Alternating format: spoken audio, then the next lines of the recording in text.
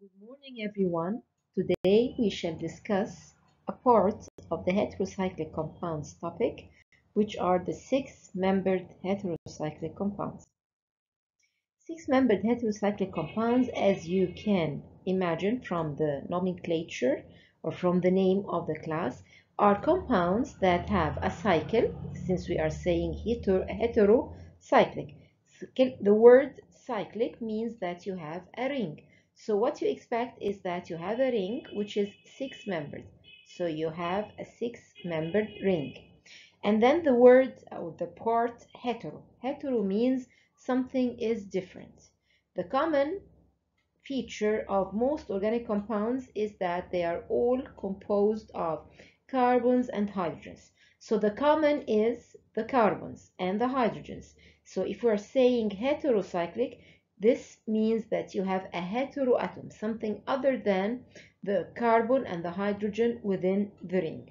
We will mainly discuss the nitrogenous heterocyclic compounds, which means that you have a nitrogen in your cyclic compound. You can have one nitrogen, you can have more than one nitrogen, two nitrogens, you can have one ring, you can have another ring fused to this ring, you can have it as saturated compound or you can have it as unsaturated compound. All these can be considered as six-membered nitrogenous heterocyclic compounds. We will discuss, as we have mentioned, a monocyclic one-ring compound containing one nitrogen. The most important example of these compounds are the pyridine compound. Pyridine is a benzene ring in which one of its carbons has been replaced by a nitrogen. This is pyridine, and sometimes we call it pyridine. So it's either pyridine or pyridine. It depends on how you like to pronounce it. Okay, if we start discussing the pyridine, it's a benzene ring in which one of its carbons has been replaced by a nitrogen, which means that we expect it to be aromatic. But let's check the requirements of aromaticity and see if it is fulfilled by the pyridine structure. Requirements of aromaticity were four requirements. Number one, you need to have all carbons as sp2 carbons, or all atoms are sp2 atoms. You need to have a planar structure. You need to have a continuous resonance.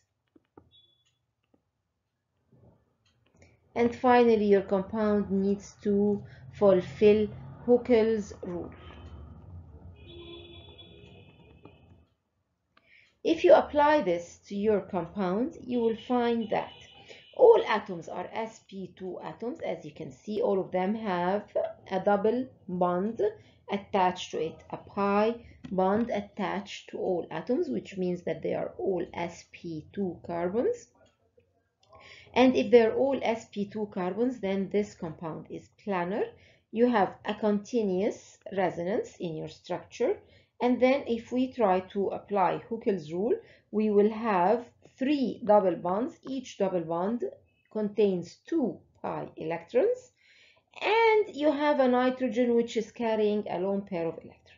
However, the nitrogen's lone pair of electrons is not a part of the resonance of the ring. Why is that? Because as you can see in this structure, all the carbons of the ring have their p orbitals perpendicular to the plane of the ring. And the nitrogen has a p orbital which is perpendicular to the ring.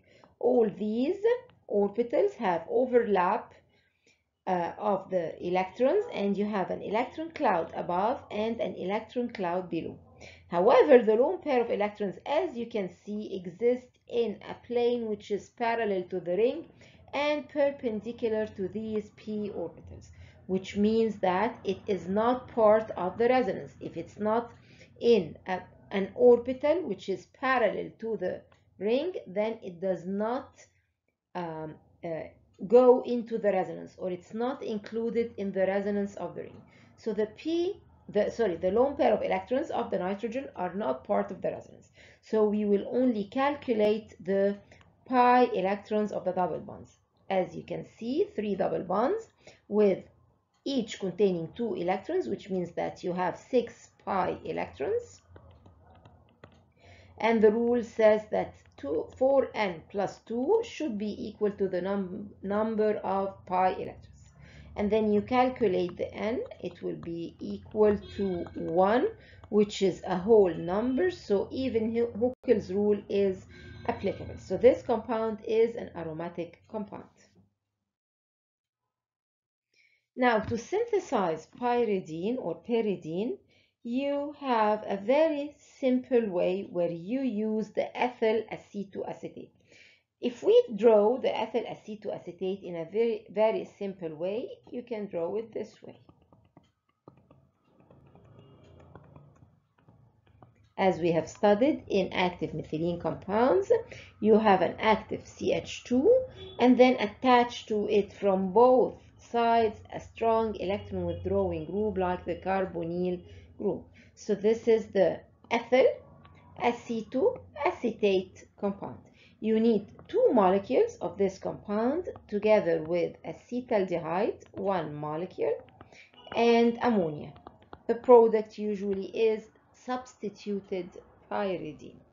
How can this reaction take place so that you would not forget? It's better to draw it this way. You will have the 2 molecules of ethyl acetoacetate as the vertical bonds. This is the bond between the CH2 and the carbonyl. So you will have the carbonyl here, and attached to this carbonyl you have the CH2, here it is, and you have a CH3. So you can draw the CH3 as a substituent outside the ring. Now the CH2 is attached to a carboxylic ester group. So now you will have the COO ethyl. Let's draw the same on the other side.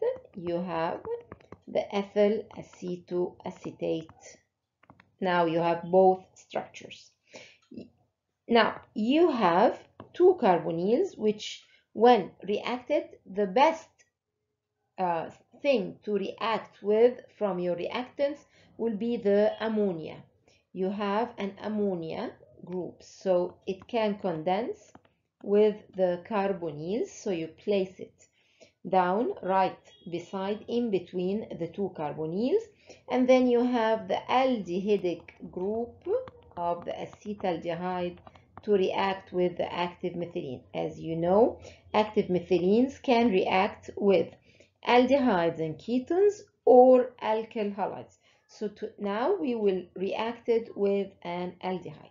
So if you draw, you will have a condensation here, producing the 2 bonds of the pyridine with the nitrogen here, and then you have the 2 vertical lines that we have already drawn before, and then you will have another condensation here between the hydrogens and the oxygen, and this will draw the second line, the second 2 bonds at the top here. You have the methyl. Now this carbon is this carbon, the nitrogen is right here. You have the 2 bonds, vertical bonds, here they are, and then you have to place the substituents. You have a methyl group attached to this carbon, so now this carbon is attached to a methyl group. Attached to these 2 carbons, the ethyl carboxylate, and attached to these 2 carbons are the methyl groups. So let's draw these.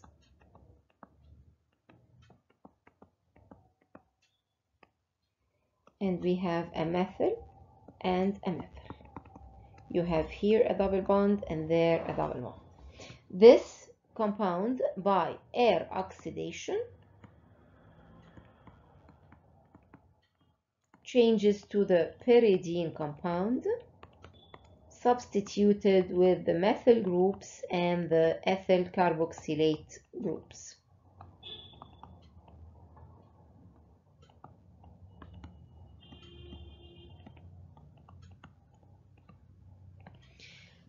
Okay, if this is what you want as a product, then you have already reached it. However, if you need to get rid of all these substituents, you can very easily hydrolyze the ester groups into the carboxylic groups and then heat to decarboxylate.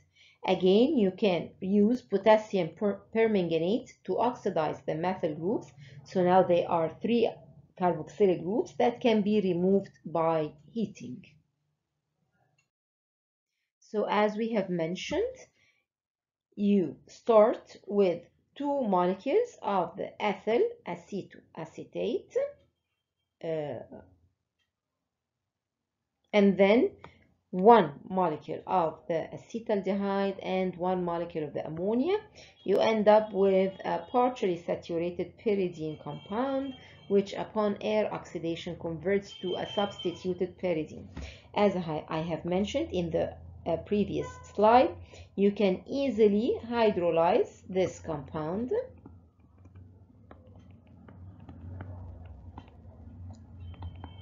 giving the carboxylic acid, which can be decarboxylated by heat to give the methyl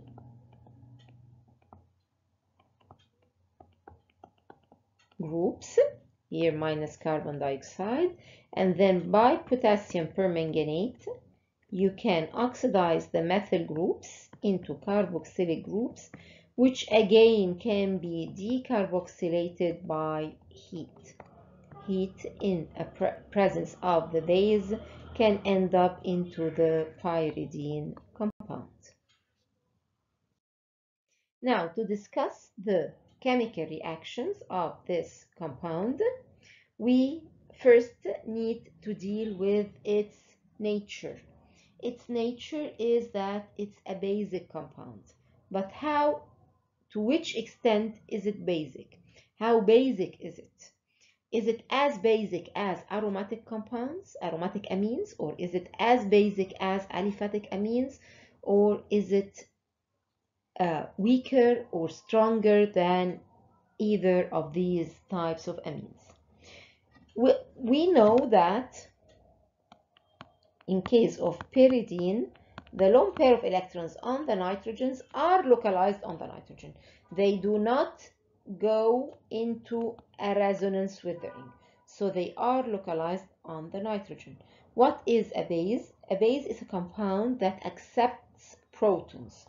A base is a compound that can react with protons and accepts them. So how will it accept protons? It has to carry a negative charge or a lone pair of electrons, and they have to be localized on your structure so that it can accept the proton. So now we have the nitrogen, and the lone pair of electrons of the nitrogen have the lone pair of are localized on the nitrogen. They are not involved in any resonance within the ring. So how to compare this with aliphatic amines?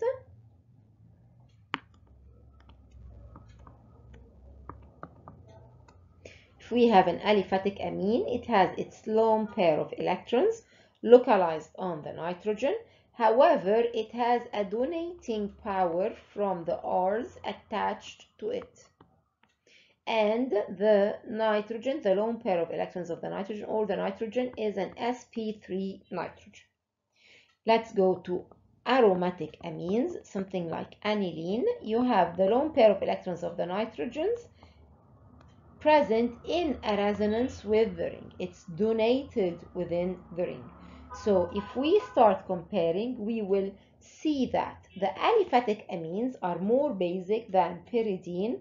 However, pyridine is more basic than aromatic amines. How can we prove such a statement? We can react pyridine with methyl iodide, any alkyl halide. We will find that the nitrogen is very easily alkylated by the methyl group in presence of a base. and at this point it will become a quaternary nitrogen and it will carry a positive charge. This compound, upon heating, will move the methyl group to the 2 and 4 positions. So this is the basicity nature of these compounds and the evidence of such basicity. Looking at the organized slide, as we always do whenever we are discussing any topic, we can see that, as we have mentioned, aliphatic amines, specifically the tertiary aliphatic amines, are more basic than the heterocyclic amines, which are in turn more basic than the aromatic amines. And as we have mentioned, this can be proved by the reaction of pyridine with methyl iodide to give the pyridinium methiodide, which can be converted into the picolines, whether the 2 or the 4 picoline, by just heating the compound. Now, to discuss the reactions of these compounds, we have to look at the nature of the resonance and the types of charges that can be placed by this resonance on the different atoms of the ring. Let's take a look at such a ring. We have the pyridine ring with its 3 double bonds and the lone pair of electrons on the nitrogen. As we have mentioned, you cannot perform a resonance from the lone pair of electrons to the ring. However, the nitrogen is a strong, nitrogen atoms are electron withdrawing groups by induction. So by induction, it will attract the electrons from both carbons attached to it. So it will attract electrons from this carbon and from that carbon. On that side, the bond between the nitrogen and the carbon is a sigma bond, so it's non-breakable. When you attract the electrons, it will not break. However, on this side, the nitrogen and the carbon are bonded together by a double bond, which means that upon the attraction of the electrons by the nitrogen, the pi bond can be broken. In this case, you will have a negative resonance by the nitrogen, producing a negative charge on the nitrogen and a positive charge on carbon number 2 within the ring. To continue the resonance, the adjacent or the double bond present on this bond will perform a second resonance, placing a positive charge on the 4 position. Further resonance will move the positive charge to the 6 or the other 2 position. So now if we look at such a resonance, we will find that the 2, 4, and 6 positions carried a positive charge, while the 3 and 5 positions did not carry a positive charge. So now this is very much close to the nitrobenzene in nature. If you remember, when we were discussing nitrobenzenes, we said that the nitro group is a strong electron withdrawing group. It will place a positive charge on the 2, 4, and 6 positions, and it will not place a positive charge on the 3 and 6. Accordingly, when you had an electrophile reacting with this structure, it usually attacked the 3 and 5 positions, which at that time we called them the meta position, and the nitro group was meta directing to electrophiles. And when you reacted it with a nucleophile, it usually attacked the 2, 4, and 6 positions. The same applies here to pyridine. If you reacted with an electrophile, it will go to the 3 and 5 positions, while if you reacted with a nucleophile, it will be placed at the 2, 4, and 6 positions, and this is why, because of this resonance. So if we start taking examples of such electrophilic substitution reactions, we have the regular substitution, electrophilic substitution reactions, which are the nitration, putting the nitro group at the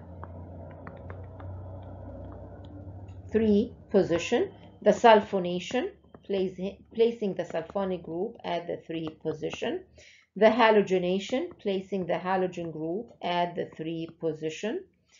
But you cannot perform Friedel-Crafts alkylation. It's exactly the same as in case of the nitrobenzene.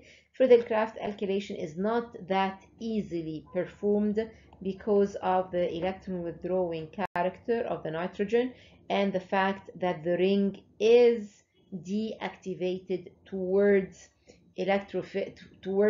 such an electrophilic substitution reaction.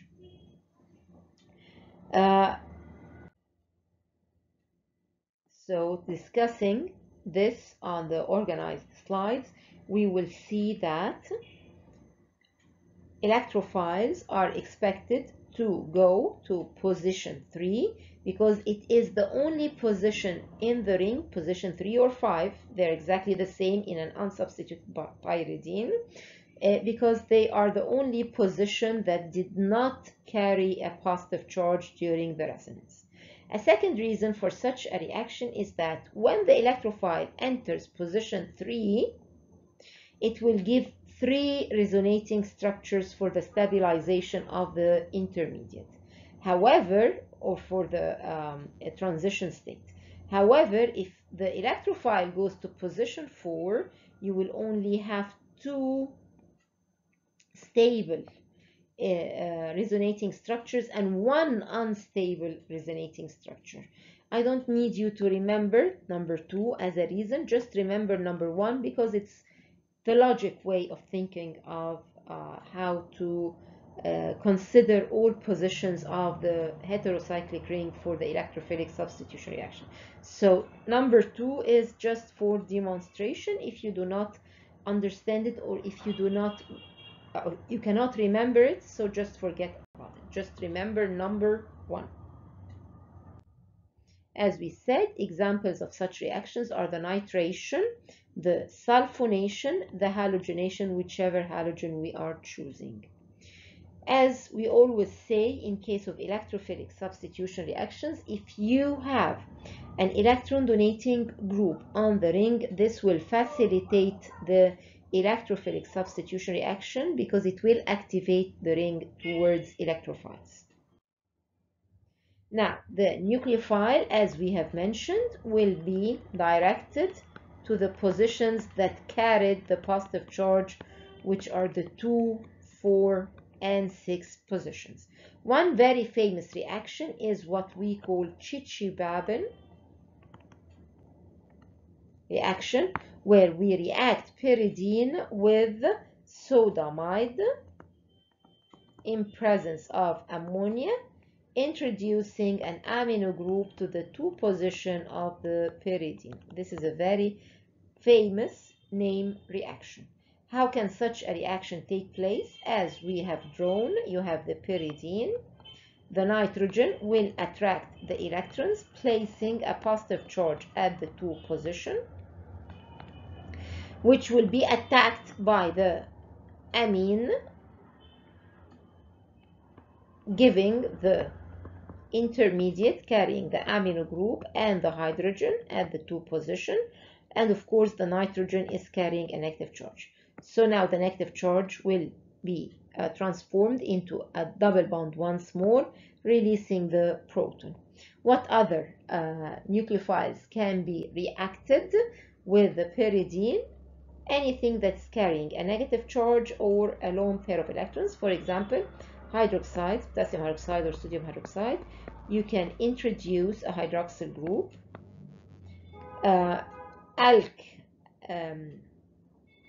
Oxides, you can introduce an alkoxide group to the 2 position, or you can use the metal alkanes.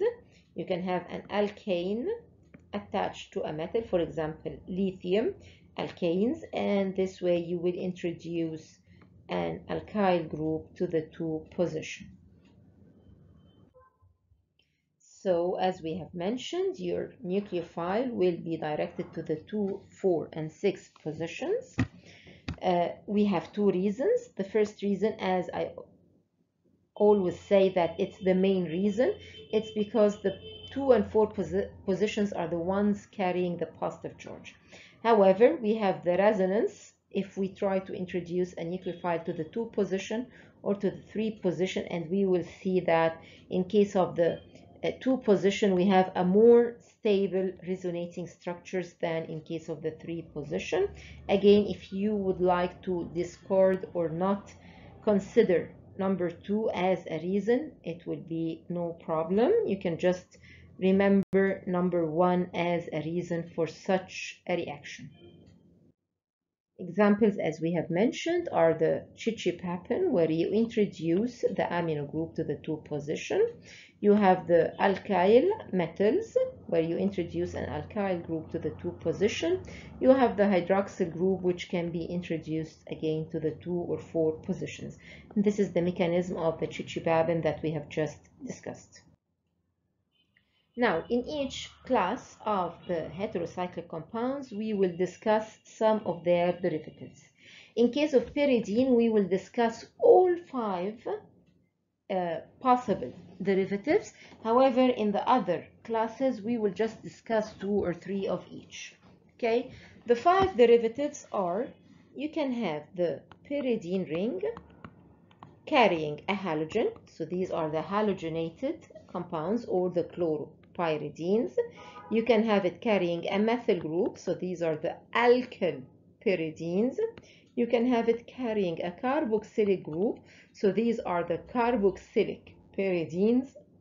It can carry an amino group, which gives the amino pyridines, and it can have an N oxide. You can introduce an oxygen to the nitrogen of the pyridine, and these are very important class of compounds. Let's discuss each one of these. Let's start with the chloro derivatives. How can you synthesize chlorinated pyridine? It depends on which position you want to introduce the halogen to. If you reacted with chlorine in presence of any Lewis acid, but excess of the Lewis acid, you will introduce the chloro group as an electrophile to the 3 position. However, if you want to produce the 2 or 4 chloropyridine, you will have to go through the 2-step reaction, where you will start with the chichipapan reaction, placing the amino group on the 2 or 4 position,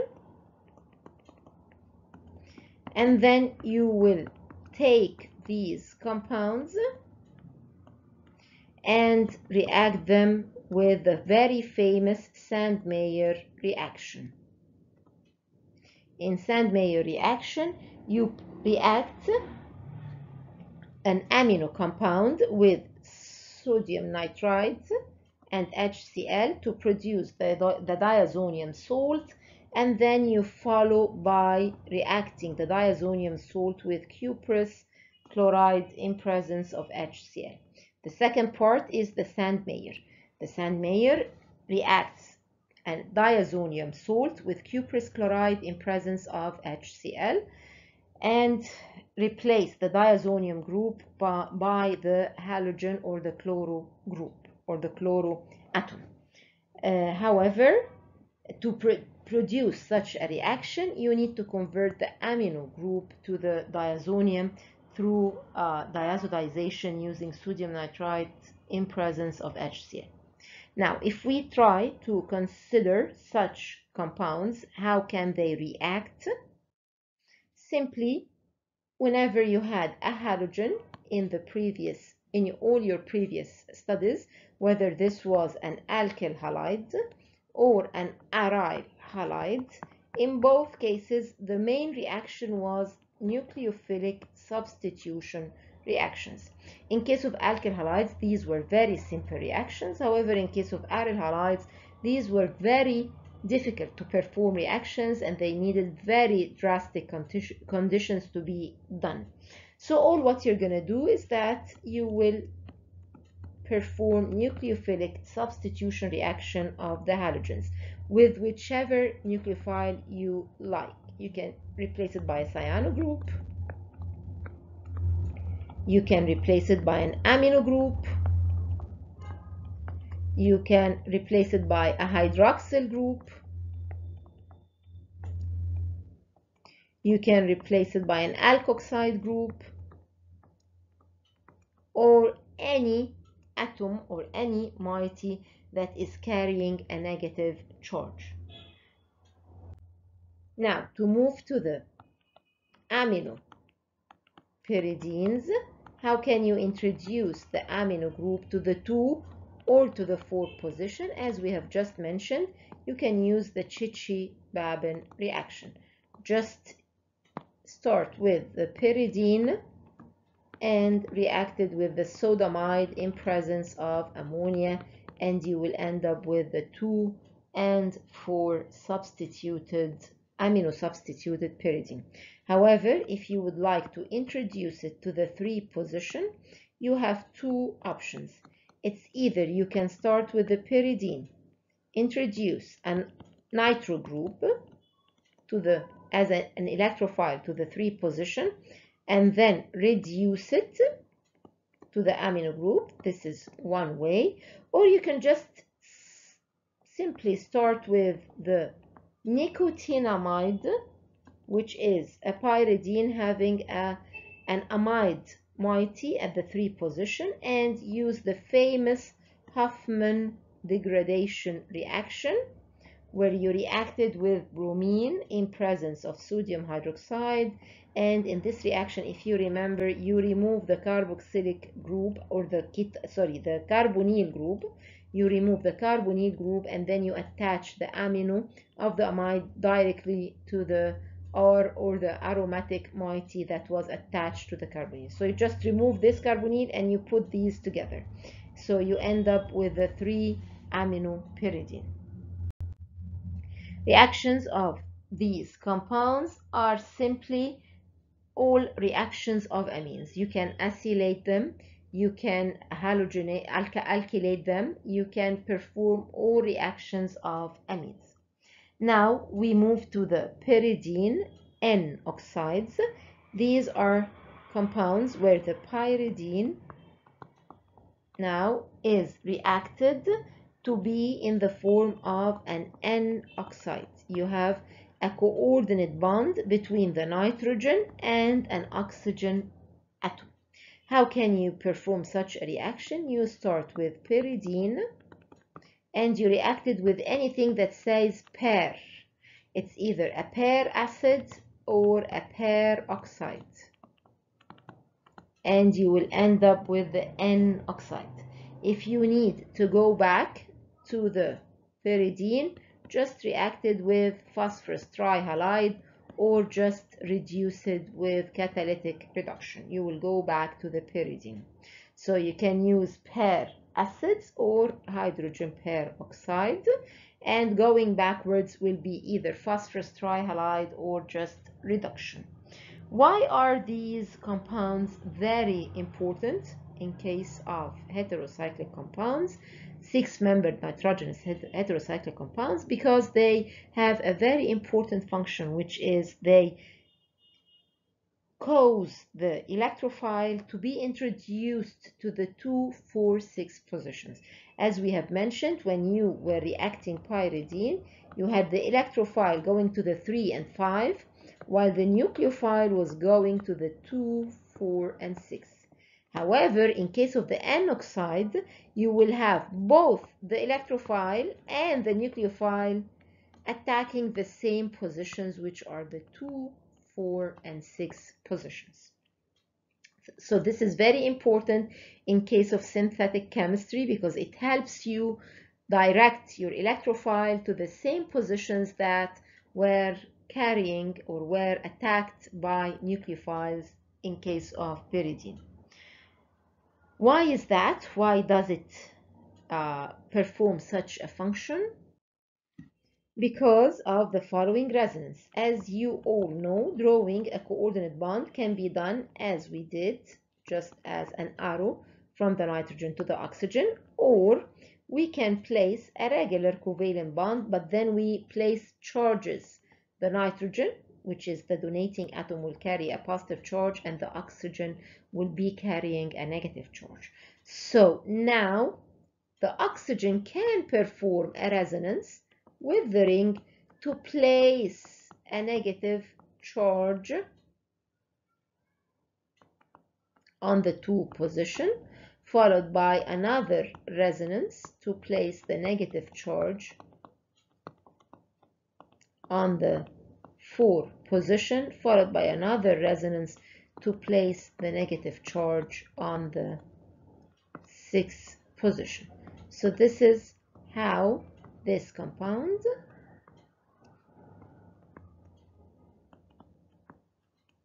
places out this substituent. This is how such a substituent places a negative charge on the 2, 4, and 6.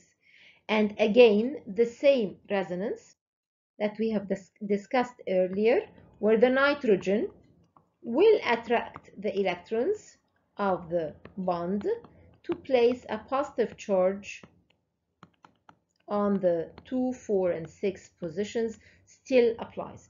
So now it depends on the attacking agent. The 2, 4, 6 can carry a positive charge and they can carry a negative charge. They can carry both charges. It depends on the attacking agent. If the attacking agent needs electrons, which means that your attacking agent is an electrophile, the nitrogen will not attract electrons from the ring, and the oxygen will dominate and it will give electrons to the ring, placing the negative charges on the 2, 4, and 6 positions. However, if your attacking agent is something that has lots of electrons, at this case, or in this case, the oxygen will subside, will go to the side, will stop dominating, and it will leave the upper hand to the nitrogen to be able to attract the electrons and place the positive charge on the 2, 4, and 6 positions. And in this case, the nucleophile will go to these positions. Another class of these compounds are the methyl pyridines. If we have a pyridine ring and we introduce a methyl to this pyridine, it can be either at the 2, the 3, or the 4 position of the ring. To introduce a methyl to the 2 and 4 positions, as we have mentioned before, you can just react the pyridine with methyl iodide to give the pyridinium methiodide, which upon heating will give the methyl group at the 2 and the 4 positions. However, to introduce the methyl group to the 3 position, this is a very tedious process which I will not ask you to memorize. So now we go to the reactions of these compounds. These compounds are called picoline or picolines. So they are either 2 picolines, 3 picolines, or 4 picolines, depending on where the methyl group is. These compounds react by condensation with aldehydes. Why is that? Let's consider if we have, for example, the methyl group at the 2 or the 4 position. If we place a base in such a reaction, it can abstract the acidic proton of this methyl group, placing a negative charge on the carbon. In this case, the negative charge can be moved to the ring and stabilized by resonance. Accordingly, the hydrogen groups on the methyls are acidic, and thus they can be involved in condensation reactions with aldehydes. So now if we have the pyridine with a methyl group at the 2 or the 4 position, and then we reacted with an aldehyde, we will have the hydrogens with the oxygen to give the condensation product.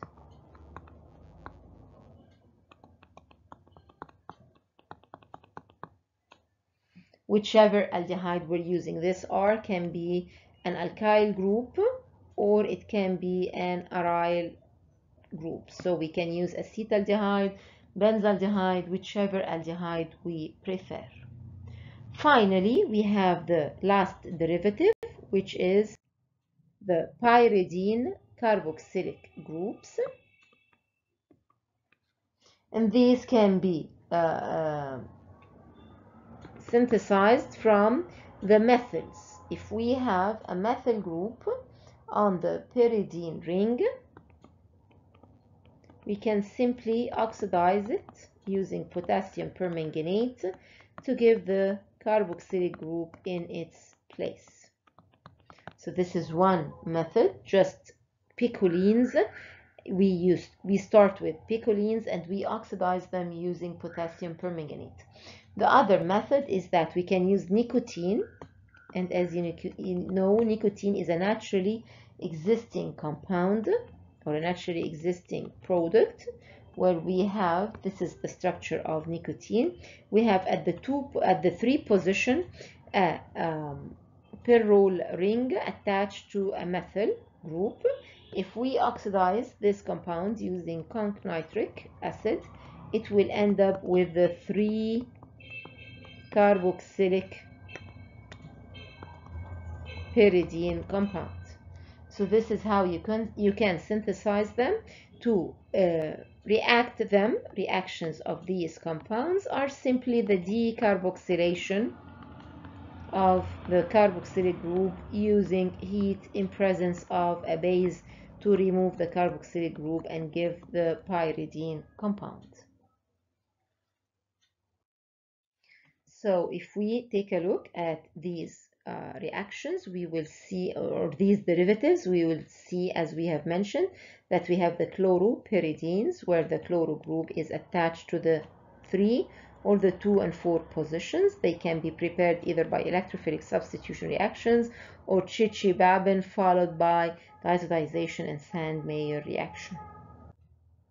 Reactions of such compounds are nucleophilic substitution reactions, where you replace the halogen with whichever nucleophile you prefer. The aminopyridines can be prepared by Chichi-Babin or Hofmann degradation.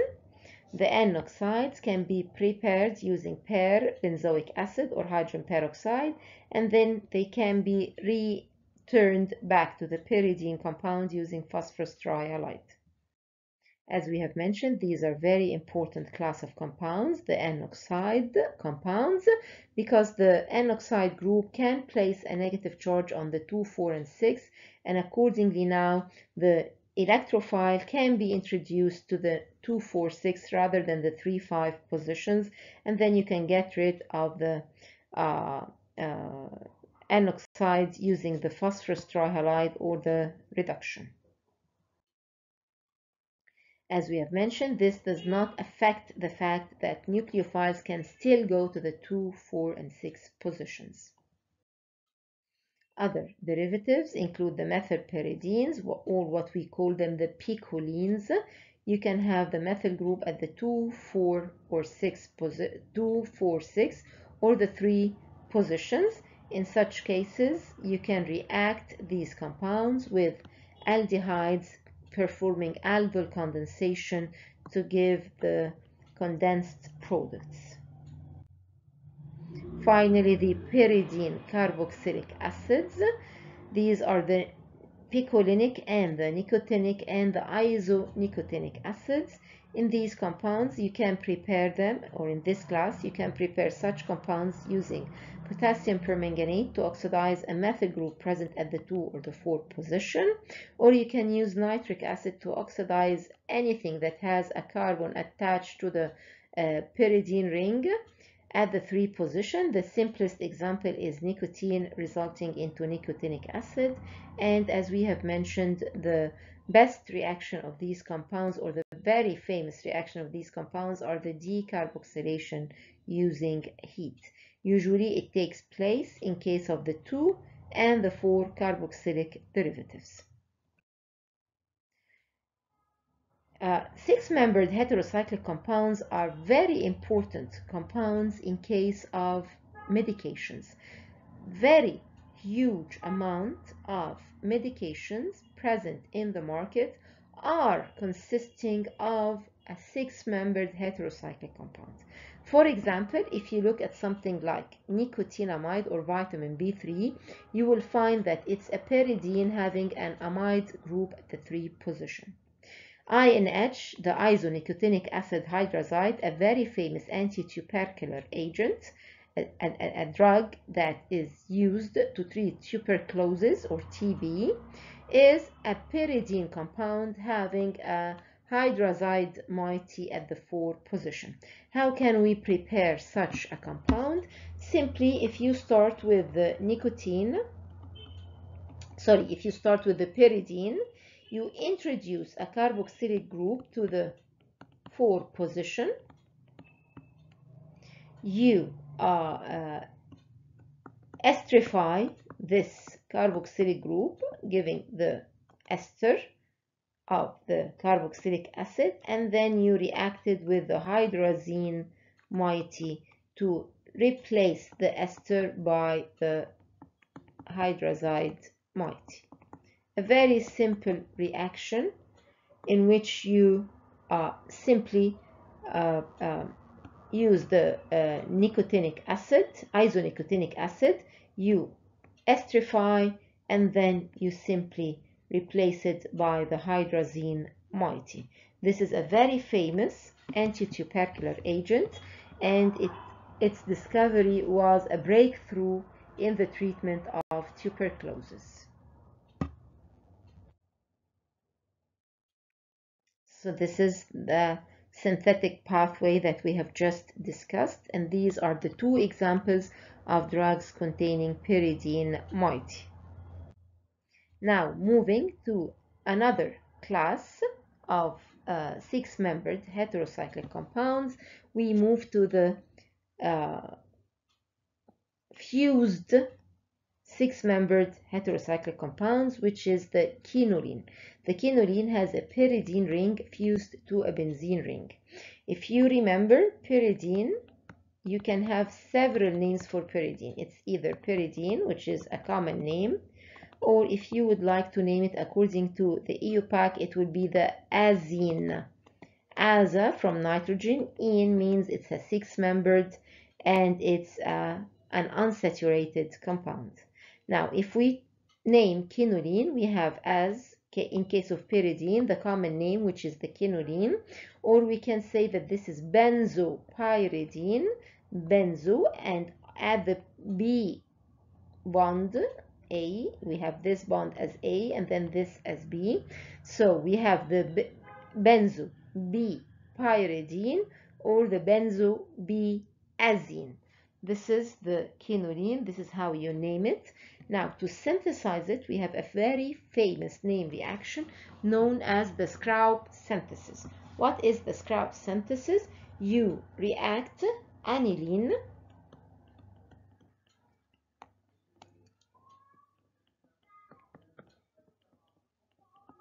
with another 3-carbon compound. If you take a look at the quinoline, you will have this ring attached to an amino group. This is this part, and then you have 1, 2, 3 more atoms, or 2, 3 more carbons that needs to be added to the structure. Which form of these 3 atoms are you going to use? We use the acrolein moiety. We place a double bond between 2 of the carbons, and then we have the 3rd carbon as a carbonyl compound.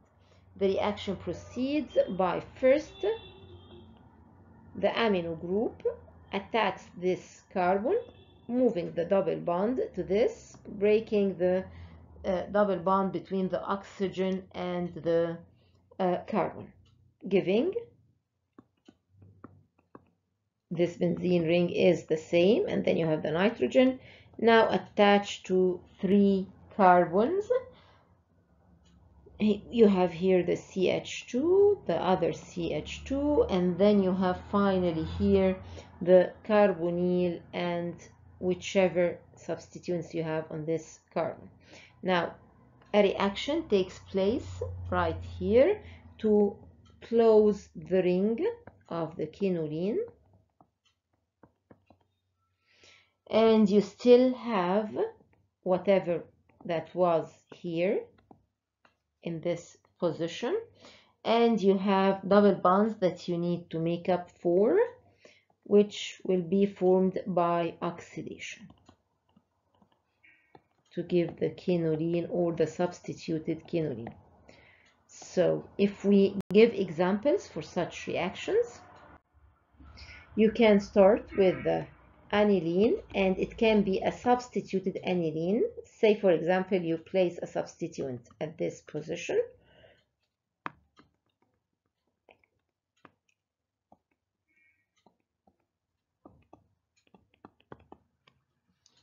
And then you reacted with either glycerol, we use glycerol, which will be oxidized within the reaction to give the acrolein. This glycerol gets oxidized to give the acrolein that we have just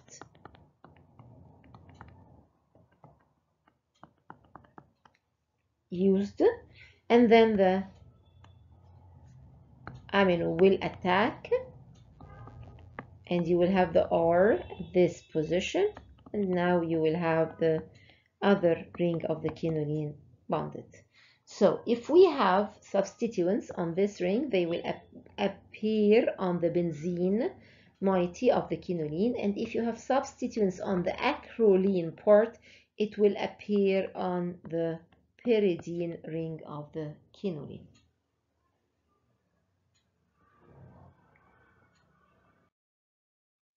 So if we take a look at this at these information, we will have, as we said, the quinoline.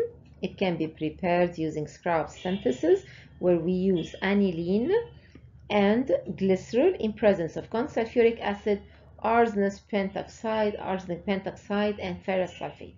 The role of these three together is to convert the glycerol into acrolein and to oxidize the partially saturated quinoline ring into the fully saturated one. Looking at such a reaction as we have mentioned it, you have the aniline, you have the acrolein, either substituted or unsubstituted. This can be a hydrogen or any R. You have the consulfuric acid. It will perform first the reaction, the attack from the amino on the acrolein to give this transition state, and then cyclization will result into the partially saturated quinoline, which will be oxidized using the arsenic pentoxide to give the quinoline compound.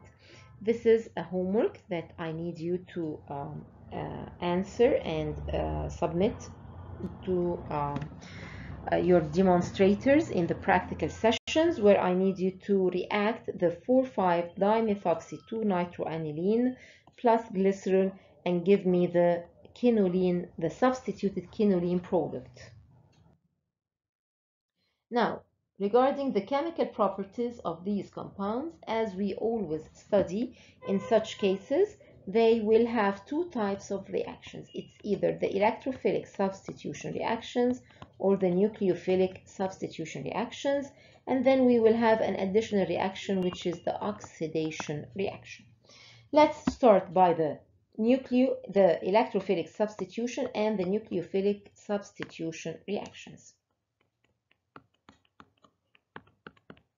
If you revise the polynuclear compounds, you will remember that we had the naphthalene compound, and we said that if you have naphthalene and it has an electron withdrawing group at the one position of one of its rings, the electrophiles, if you reacted with electrophiles, you will have attack at certain positions, while if you reacted with nucleophiles, you will have attack at other positions. To revise such an information, we will first think of the nitro group, how it will affect both rings. The nitro group is an electron withdrawing group. So the ring attached to the nitro group is deactivated. The nitro group is attracting electrons from the ring to which it is attached. However, the other ring does not have this problem. It has its electrons localized in it. Nothing is attracting its electrons away from it.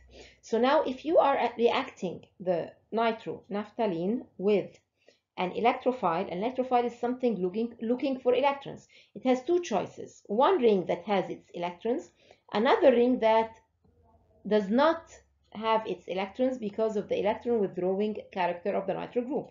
So definitely the electrophile will be directed to the ring that does not contain the nitro group. However, if we react an nucleophile, which is something that has electrons, it will go to the ring that is lacking electrons because of the electron withdrawing capacity of the nitro group. The same applies to quinoline. Quinoline is exactly the same as nitronaphthalene. You will see this part in the polynuclear compounds. Specifically in case of naphthalene, when you study naphthalene. Okay, so now if I have a nucleophile, it should go to the same ring carrying the nitrogen. So it will choose this ring. However, if I react the quinoline with an electrophile, it should go to the other ring, the one that does not carry the electron withdrawing group, which is not, in other words, it's not carrying the nitrogen. Which positions of the rings will the attacking agent go to? In case of the nucleophile, exactly the same as in case of pyridine, you have the attraction of the nitrogen, attracting the electrons and placing the positive charges on the 2 and 4 positions. So your nucleophile will go to the 2 and 4 position. As in case of the electrophile, in case they will teach you in polynuclear compounds that an electrophile, in case of fused polynuclear compounds, prefer to go to the atom directly following the junction. They prefer, this is the junction, they prefer to go to the atom directly attached to the junction. They do not prefer to go to the beta position. And you're going to be taught why is that. So you have the alpha position to the junction and you have the beta position to the junction. So the electrophile will prefer to go to the 5 and 8 positions. So this is where your electrophile and your nucleophile will go to. So examples of such reactions, if you have the quinoline,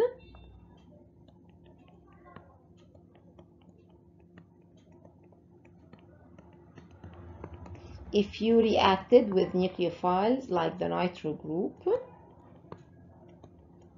it will go to the 5 or 8 positions. While if you reacted with, this is an electrophile, while if you reacted with a nucleophile, like for example the sodamide, you will end up with your nucleophile at the 2 or 4 position. Again, if we convert the quinoline into the quinoline N oxide, you will have both electrophile and nucleophile, in this case going to the 2 and 4 positions. So if we discuss such reactions, we say that due to the electron withdrawing character of the nitrogen, the 2 and 4 positions of the ring carrying the nitrogen will carry a positive charge, while the other ring is not deactivated by the electron withdrawing character of the nitrogen, and thus the electrophile will go to these positions. It will go to the 5 and 8 position. It will not go to the 6 or 7 positions, and the reason for this will be fully discussed in the polynuclear compounds. Examples for electrophilic substitution reactions are the sulfonation. As we said, it will go to the other ring, the benzene ring, in the 5 and 8 position. The nitro group the same, the halogens are the same. However, if we have a nucleophile, it will go to the 2 or 4 positions. Finally, the reaction, the third reaction that we said that it's going to be added to the quinoline class is the oxidation reaction. When we oxidize quinolines, the ring that is attached to an aromatic ring, we have here an aromatic ring, attached to it a carbon and a carbon, as we have mentioned in case of aromatic compounds in aromaticity, that if you have an aromatic ring, whichever aromatic ring, we do not care, and it has a C attached to it, and then this C is attached to whatever, we do not care what it is attached to, and we oxidize it with potassium permanganate, the final product is that all what I've just drawn will go away, and the carbon will be converted into a carboxylic group. So this applies here.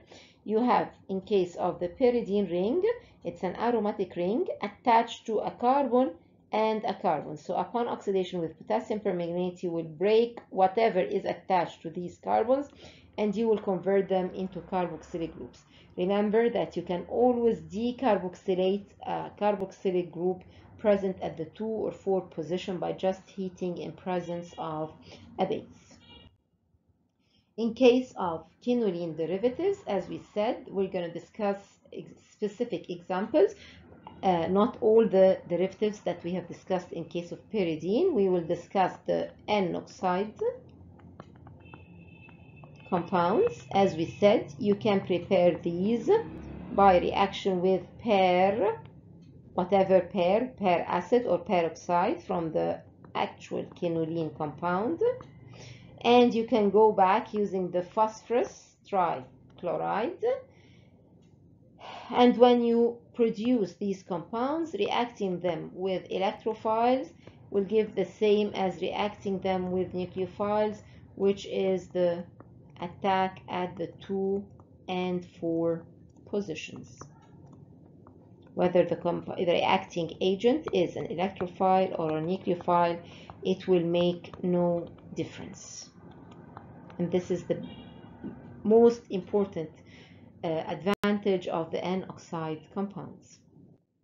In case of the methyl quinolines,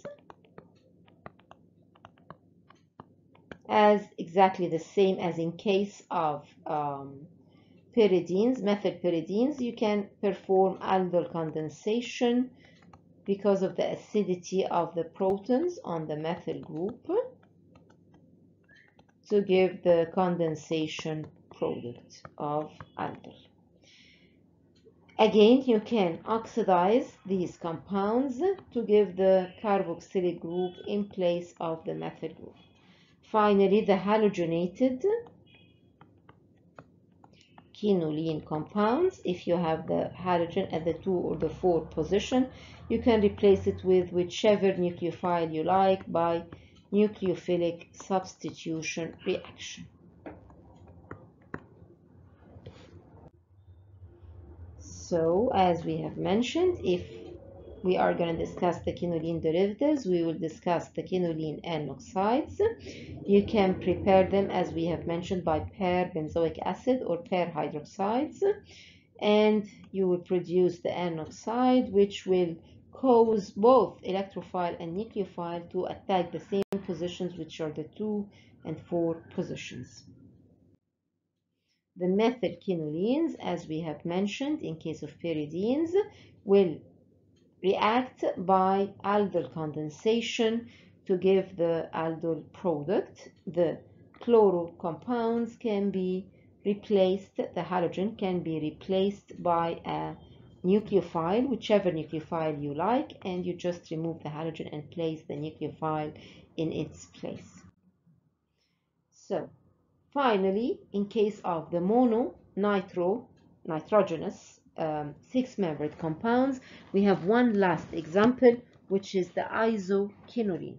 In this compound, we have the same structure as in case of quinoline.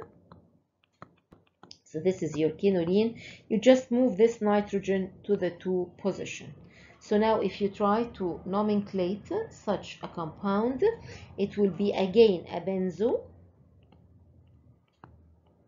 and a zine, but it's not a B, it's a C, A, B, C. So this is the benzo C-azine or benzo C-pyridine or the isoquinoline. All these are names of the isoquinolines. How can we prepare it? We prepare it using a very famous reaction known as the Bischler-Nabiralski synthesis.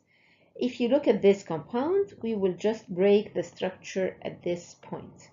So what we have here is a benzene attached to a carbon and followed by an amino group.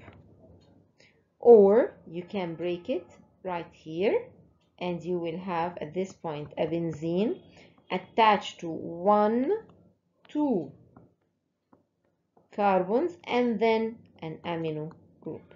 You can use this method. In case of this method, you will have to add 2 more carbons, and in case of this method, you will have to add 1 carbon. This is the easier, and this is the Bischler-Nabiralski. This is a difficult way to use, so let's go and see how we can do the Bischler-Nabiralski. You will have something as simple as benzyl halides. What you need is, as we said, a benzene ring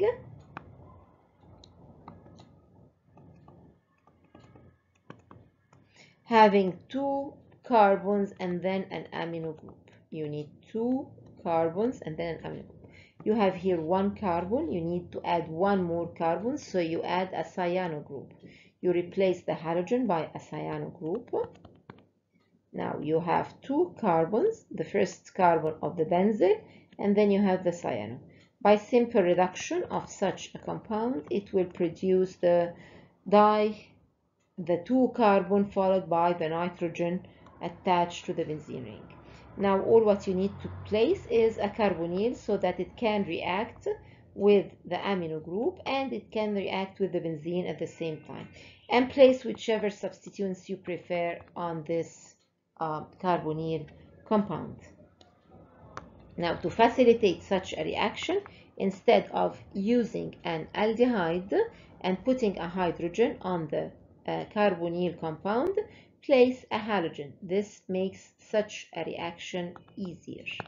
Now what happens is that you will have the benzene, you will have the 2 carbons, you will have the amino which will be attached to this carbon.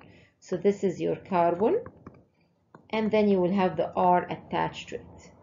Simply the double bonds can be introduced during the reaction, resulting in your isoquinoline compound. Again, reactions of isoquinoline are exactly the same as in case of quinoline. You will have the electrophilic substitution reactions, you will have the nucleophilic substitution reactions, and finally you will have the oxidation reactions. Exactly the same as in case of quinoline, we have a ring containing a strong electron withdrawing group, which is the nitrogen, and you have another ring which does not have an electron withdrawing group. Accordingly, this is an electron rich ring, while this is an electron deficient ring. So if you are attacking by an electrophile, which means that it is looking for electrons, it will go to the electron rich ring, and as we have said, it will attack the 5 and the 8 position. Now if we are attacking using a nucleophile, which means that it has electrons, So it is not looking for electrons, it's looking for something that can take electrons from it. It will be attacking the ring containing the nitrogen. It usually attacks the the position adjacent to the nitrogen. We have two positions adjacent to the nitrogen. One is alpha to the junction and the other is beta to the junction. And we have mentioned before that usually attacking agent prefer the alpha position. So it will go to the 1 position. So if we have an isoquinoline and we reacted with an electrophile, I will have an attack at the 5 and 8 positions.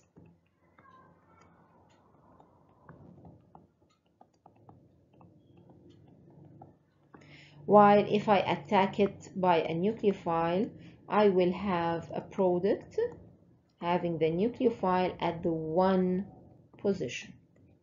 So these are the two very famous reactions, which are the nucleophilic and the electrophilic substitution reactions. Finally, if we perform oxidation reaction on such a compound, we will have two products rather than one product. The first product is the breaking of this bond,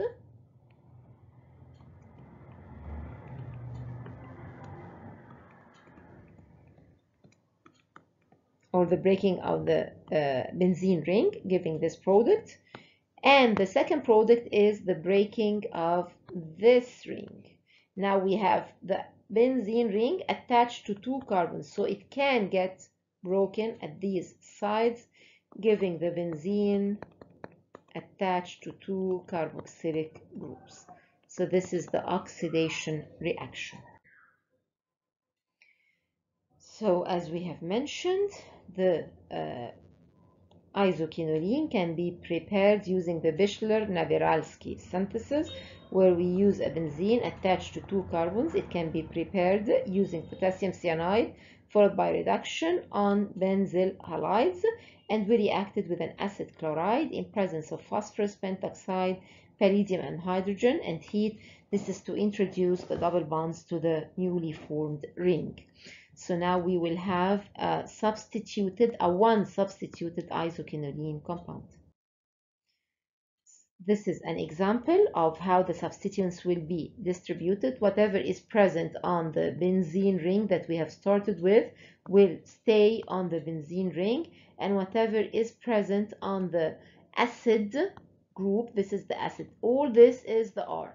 All this part is the R that was attached to the carbonyl compound, will stay at the 1 position. Okay? So as we have mentioned, the reactions are either electrophilic, nucleophilic, or oxidation reactions. In case of electrophilic substitution reactions, they will again go to the 5 and 8 positions, while the nucleophilic reactions will go to the 1 position, which carries the positive charge.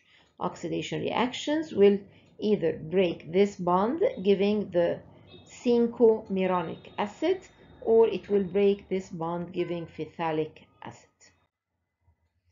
Now, if we discuss the derivatives of these compounds, again, we will discuss the methyl compounds, and as we are used to such reactions, it will perform the aldol condensation, exactly the same as quinoline and as in case of pyridine, a condensation reaction. If we have the halogen, it can be substituted by nucleophiles using nucleophilic substitution reactions. And finally, if we have the N oxides and we react them with an electrophile, it will go to the 1 position, which is the position that is usually attacked with a nucleophile rather than an electrophile.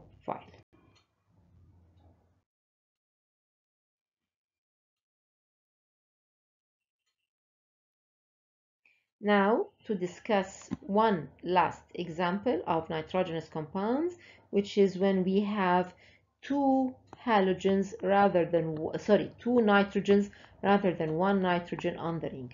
We have three unsaturated examples and one saturated example. The one that we will discuss in full details is the pyrimidine or the pyrimidine compound. We can have the two nitrogens adjacent to each other. This is the 1,2-diazine, which is the pyridazine. We can have them separated by one carbon, which is the pyrimidine, which we will discuss in full details. And this is called the 1,3-diazine. Or we can have the two nitrogens on a straight line, which is the 1,4-diazine or the pyrazine. You can totally saturate this compound and it will be the piperazine compound. As I've mentioned, we will discuss only the pyrimidine compound. To synthesize such a compound, now you have a pyrimidine. If you look at this structure, you will notice that this part can come from urea. How can we draw urea? Urea is two amino groups attached to a carbonyl. This is urea. So this part can come from urea. And then you have 1, 2, 3 more carbons. We use active methylene compounds like malonic acid. In this case, you will have a condensation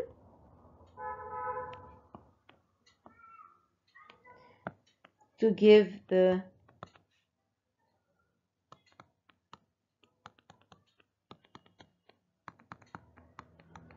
with whichever product or whichever substituents are here.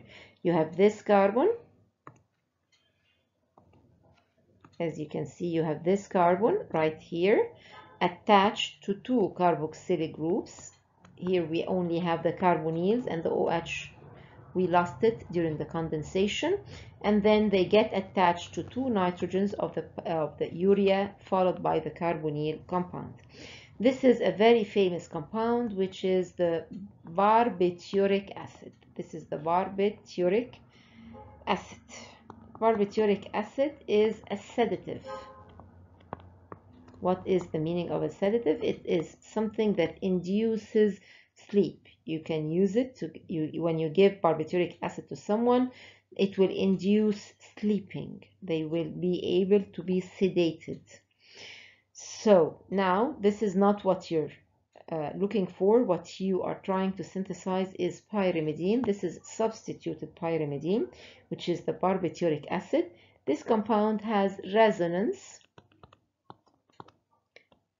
or in other words, it's not resonance. Sorry, I'm sorry. It's not resonance. It's a tautomerism.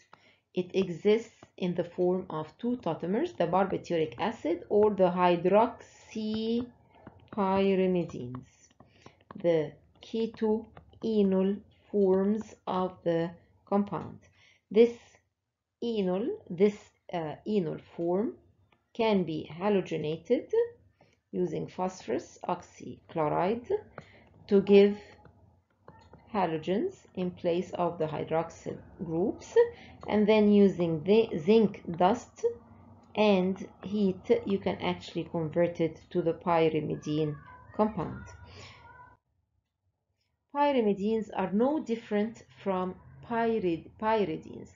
In case of pyridine, you had one nitrogen which was attracting electrons, putting a positive charge on the 2, 4, and 6 positions. In case of pyrimidine, it is exactly the same. Again, you have a nitrogen which is putting a positive charge on the 2, 4, and 6 positions, leaving the 3 and 5 positions without positive charges. However, the 3 position now is occupied by nitrogen, so the only position available for the nucleophile is the 5 position. So now you have an electrophile. The only position available for an electrophile is the 5 position. In case of pyridine, you had the 3 and 5. In case of pyrimidine, the 3 is occupied by the nitrogen, so you only have the 5 position. As for nucleophiles, they will attack the 2, 4, and 6, exactly the same as pyridine. If you produce the N oxide, the electrophile will be able to go to the 2, 4, and 6 positions. The derivatives are exactly the same as in case of pyridine. You have the pyrimidines either carrying a methyl group and can perform aldol condensation,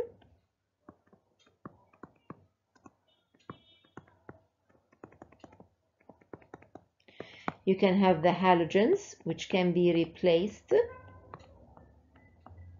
by nucleophiles using nucleophilic substitution reactions.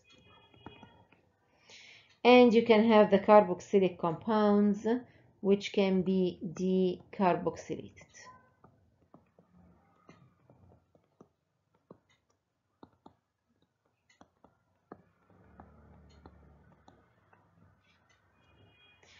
Now, finally,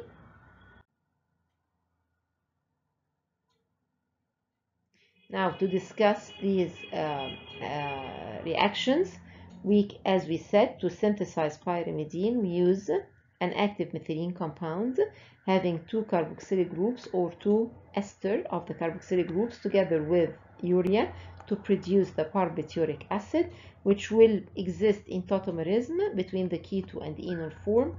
This enol form will be converted using phosphorus oxychloride to the halogenated compound, which can be converted into the pyrimidine product using zinc, dust, and heat. As we have mentioned, we have the electron withdrawing character of the nitrogen, placing the positive charges on the 2, 4, and 6 positions, resulting into the fact that nucleophiles will go to the 2, 4, and 6, while electrophiles will go to the 5 position, since the 3 position is already occupied. As for the pyrimidine derivatives, as we said, the methyl derivatives can be reacted with different aldehydes to perform aldol condensation.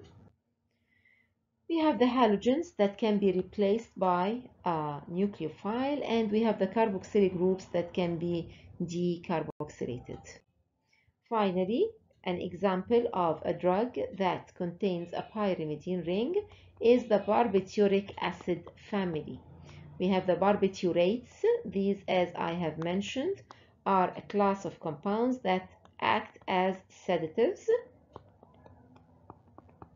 They are a huge class of compounds based on the R's. We have different R's at this carbon, which makes for the different members of the family. If we have one of these R's as phenyl and the other as ethyl, this is the phenobarbital. This is a very famous sedative, hypnotic. And if the R's are both ethyls, this is the barbital.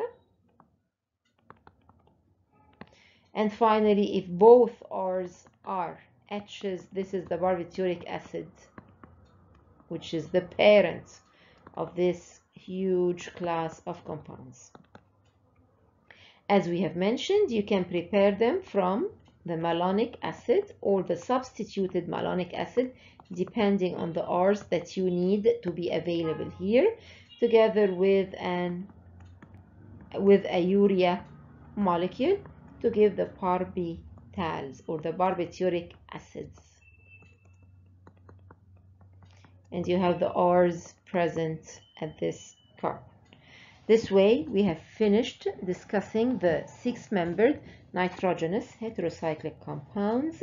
We have discussed the 6-membered containing 1 nitrogen, which is the pyridine.